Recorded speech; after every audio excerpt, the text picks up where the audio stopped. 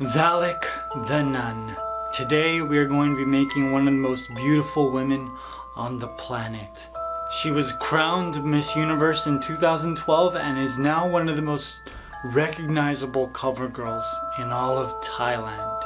Maybe she was born with it, maybe it's Maybelline, but it's definitely cake. So let's get started. My name is Christina Aguilera and you're watching The Voice. To create this cake, I am using my silicone adjustable cake pan. I was very wary about using this cake pan, but I think it's pretty bomb. The cake batter doesn't leak out at the bottom. It doesn't really hold the shape that you try to create if it's very specific, but there's still less excess cake than if I were to use a rectangular cake pan. Now I created a template that's the shape of the nun, and I just cut it out using a paring knife.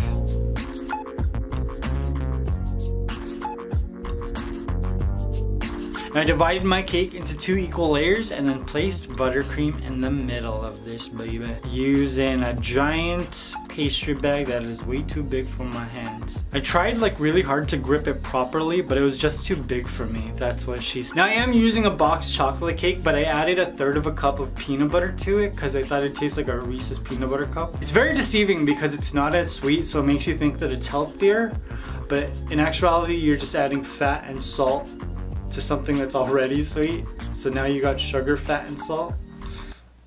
It's really good. And I placed my top layer of cake on and then I transferred it onto my cake stand. Now the first silhouette I created was to get the nun's veil. And I'm gonna cut the top layer of cake away to get the nun's head shape. Then I just started to carve away and get her eyes and the rest of her face. So the nun is actually not even a nun. Valak is a demon that was dressed as a nun so that he could fool all the other nuns in the convent. Now, I didn't like the movie as a whole. Some people really enjoyed it. I only liked parts of it. The parts that I liked make me want to see another movie. I loved watching the nuns march into the chapel. I thought that was really intense. And they made praying look so cinematic. It almost felt like warriors that were humming a battle hymn. Now before creating all of the elements of her face, I wanted to make sure that I spaced out all of her features correctly. So I knew where her eyebrows were, how far down her mouth was from her chin. Probably spent like an hour trying to make sure that all of her features were in the right place. And once I was happy with it, I gave it a crumb coat and then placed it into the fridge to chill for about 2 hours, I think. While I was chilling, I was watching this Netflix original. It was a teen movie called Sarah Burgess is a Loser. I think that's how you say her name. Burgess? I thought the movie was funny. And I thought that the friendship that they created between the popular pretty girl and the ugly loser girl or whatever, she's not even ugly. I love the montage where you can tell that they went from being friends to being best friends. I thought that worked really well. Now, if you haven't watched it, go do that. And if you've seen it, what do you think? So Valak has a really long nose, and I was scared that the nose that I was creating from cake would get lost once I placed on the first layer of fondant. So I decided to create a nose out of fondant. I wanted to make sure that it was really long and that it came to a point. So I took my time sculpting it. And then I took my cake out of the fridge, cut away the cake nose, added some buttercream, and stuck on my fondant nose. I also made the eye sockets too deep, so I filled those in with a little bit of fondant as well. And then on went a large piece of white fondant. Now I was very careful when I was doing this. I made sure that before I flattened the fondant out that I was pushing it into the eye sockets as well as underneath the nose because I was scared it was gonna tear. When I was happy with how the features were all being represented, I smoothed out the fondant on the sides of her face.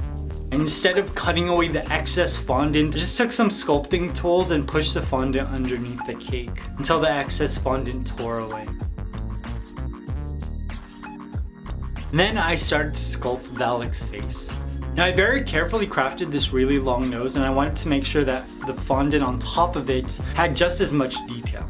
Long and pointed, I wanted to make sure that the slope on the bridge of the nose was nice. And he also had this very slight indentation right at the tip that I wanted to make sure I included.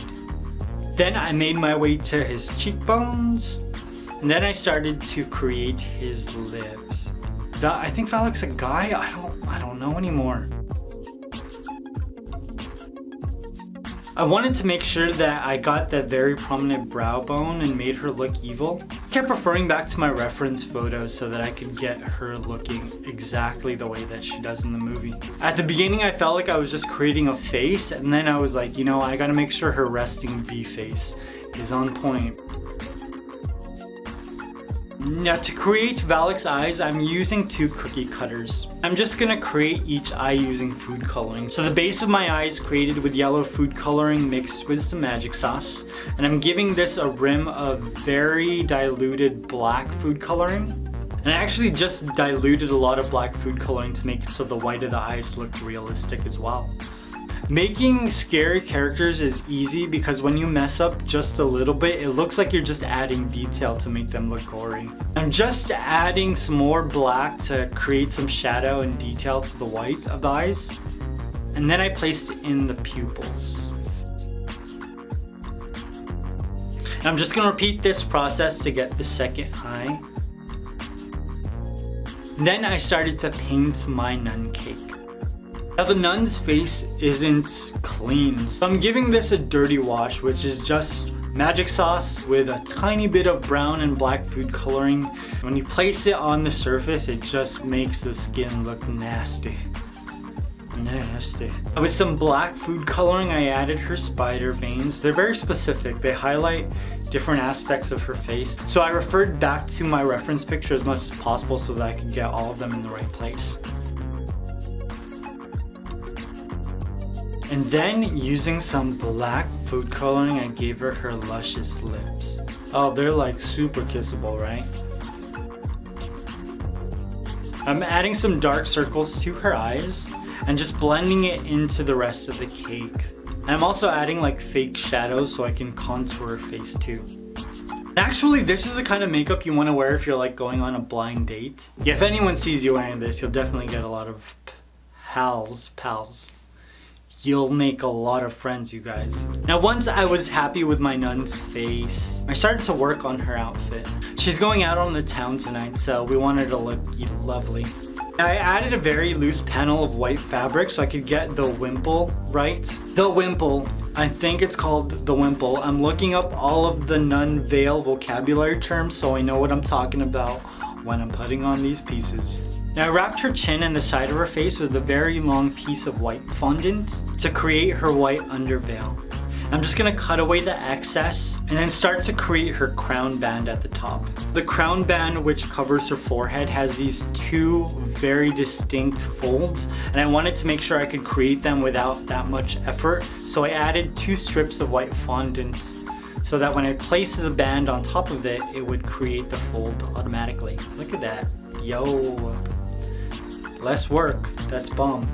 After that, I added 2 black panels on each side to create the black underveil, and then a large panel of black fondant to create the top veil. Now the top veil has this like rim of white detail, so I added that with a little bit of white luster dust and some magic sauce. Ooh, and then her outfit was ready. She's ready to go out on the town, talk to her man, her only man, Jesus Christ. She's gonna be praying up a storm tonight. Amen.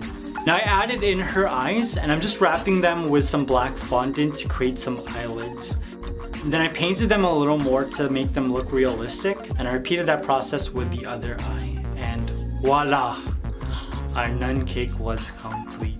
Valak, the demon dressed as a nun, but also the most beautiful woman in the entire world, was complete.